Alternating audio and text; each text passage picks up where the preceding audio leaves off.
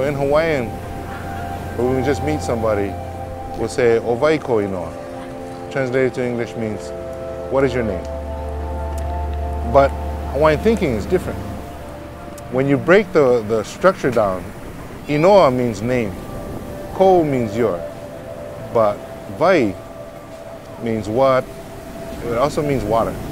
And so really what we're asking is, what is the name of your water? Right? And what is the name of your water? Do you know the first name, the name of your water? It's Mom. For 9 months she carries you in her water. That's your first water. And then when she gives birth to you, then you get to know everybody else's water. If we're made up of water, that's the first water you get to know. And so that's why genealogy is important in the Hawaiian culture.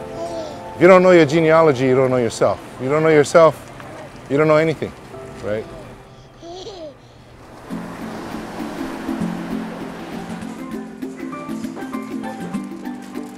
I grew up in a system that was very American in thinking and in approach. And so I never grew up with the Hawaiian culture. My parents were divorced, so I grew up in two different places at the same time. I grew up in the projects and I grew up in a country-style home, but my education was always first for my parents. They made sure that I had a good education despite my living conditions. And as I got older, I started to lose interest. I started to ask questions like, why are we learning about George Washington? What about King Kamehameha? What about Queen Liliuokalani? What about those folks? And you don't see a chapter in our history books about it. I didn't see the purpose of going to school, so I just dropped out. Right? And I started going on the streets, and I started to learn different truths.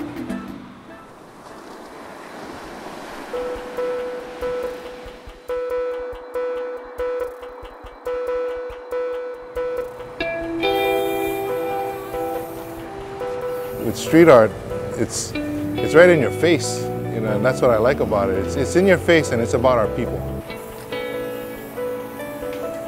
808 Urban is a Hawaiian organization that focuses on using art as a vehicle to tell stories and hopefully keep youth out of trouble.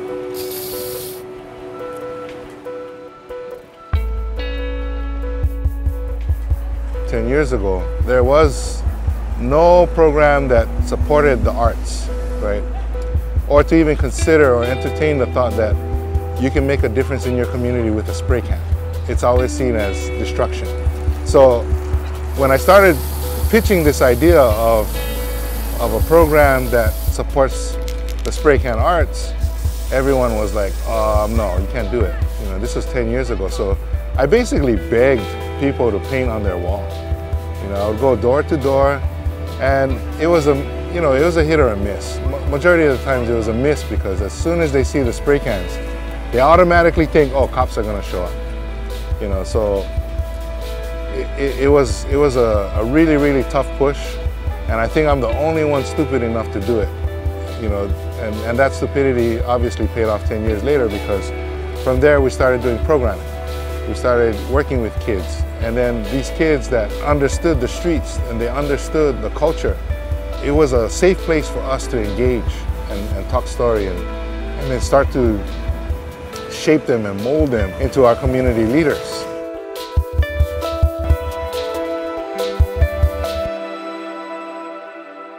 What do you want to bring to the wall? Awesomeness. Awesome. Flawless. Coolness. Pride. Unity. Serenity. Legacy. Aloha.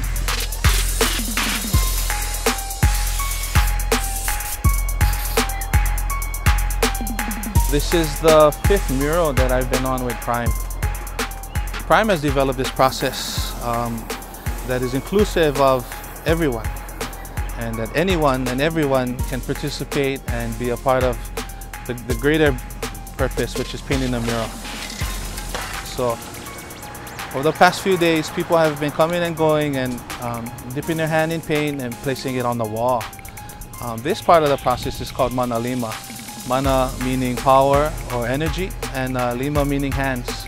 So, you know, what we share with the community is, you know, we have mana in our lima, we have power in our hands. We can build great things or we can, you know, bring destruction. So, you know, the choice is really up to us.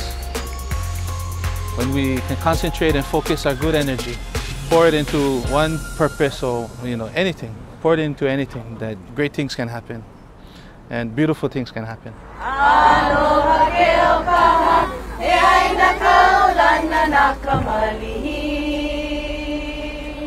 I believe by doing this process, we lock in the DNA of the people of this place, right? So that's the first part of the mural making process, is the mana lima part, where we lock in the DNA of the people.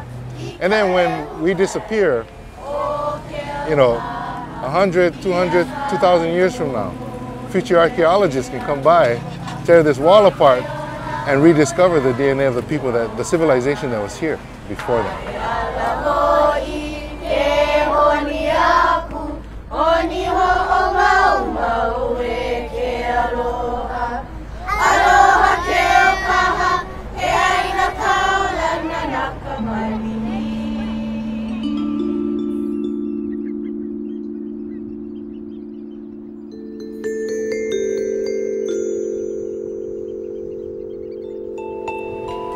We spend a lot of time looking at the wall, letting the image come out, and then we start painting. Like, what is this part of the wall saying? What is this, and how does it relate to the story that we want to tell?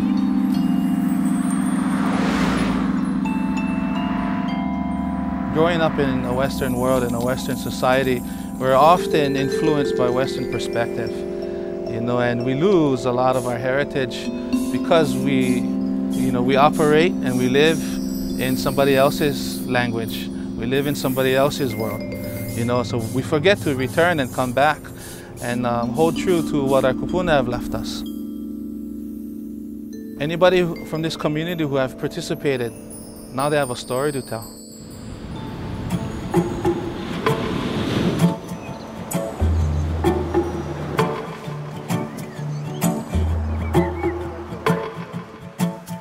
Before coming into the organization, I think I would consider myself as a rascal, anger at the world, you know, just like a regular teenager.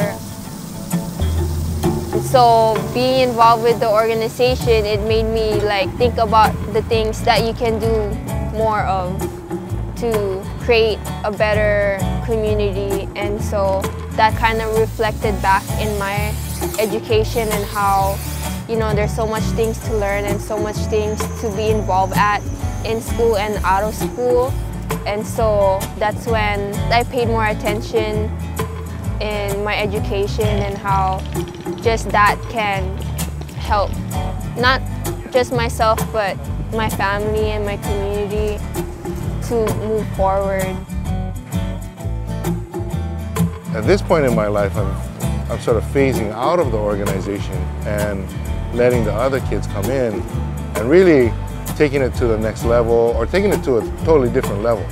So teaching them the foundation of what I grew up with, then allowing them space to grow from there, knowing that their foundation is solid. I'm excited to see what comes from it. My intention wasn't to build an organization. My intention was to build a family. And so till this day, our family's gotten so much bigger that it's beautiful. I would say Prime is love. You know, the amount of aloha and love that he shares and the amount of time that he affords to the greater community. That's only love. If I could describe anybody to anybody that don't know him, in one word I would say, yeah, Brother Prime is love.